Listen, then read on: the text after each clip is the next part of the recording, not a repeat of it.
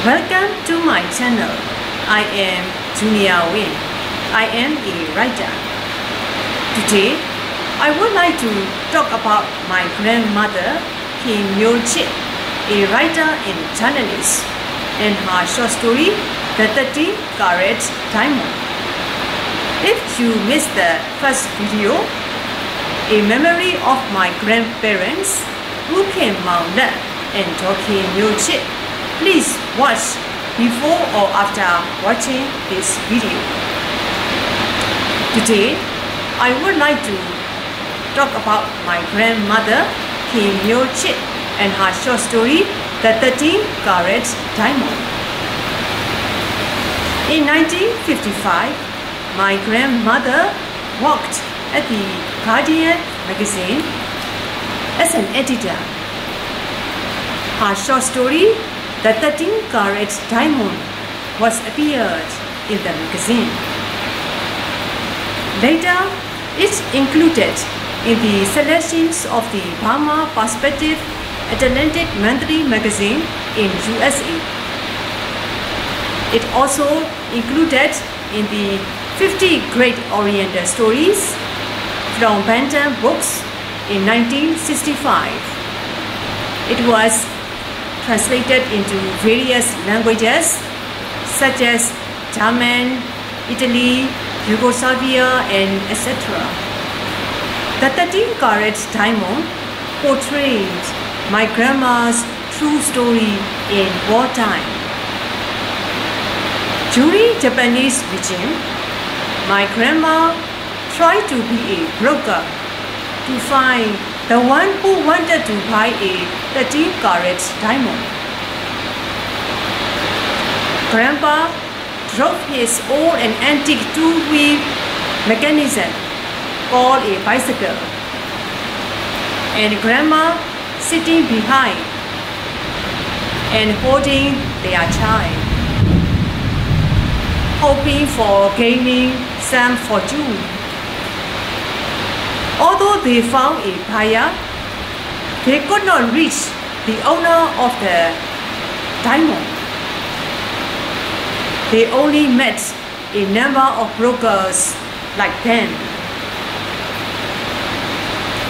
The story related amusingly, without mentioning their poverty, without a home, without jobs, the difficulties of moving from one place to another under the Allied air raids.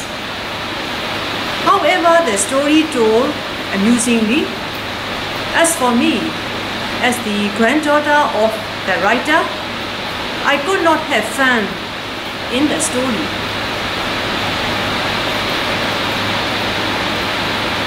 The 13 Carat Diamond and Other Stories, the collection of her short stories in English, was published in 1969 in Burma.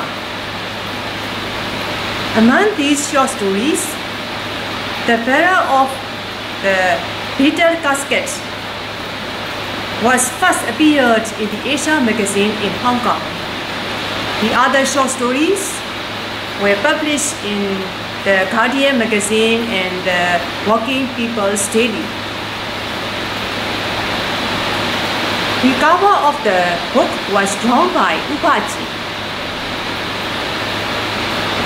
See the artist's impression of Grandpa driving bicycle and Grandma smiling and sitting behind holding their son.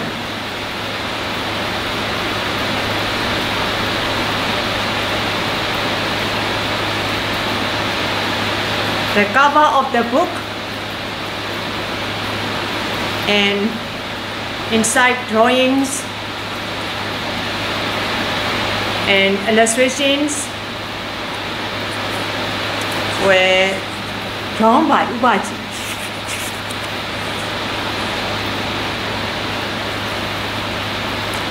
Upaji was a famous painter and artist in Burma.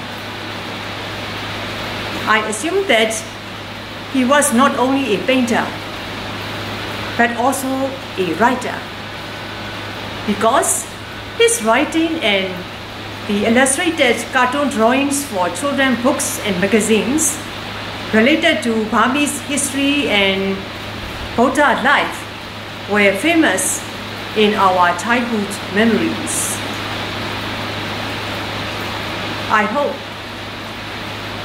I would like to tell more about Ubaji's and his paintings, drawings and illustrations for my grandma's books and her short stories. Thank you for watching this video. See you next time.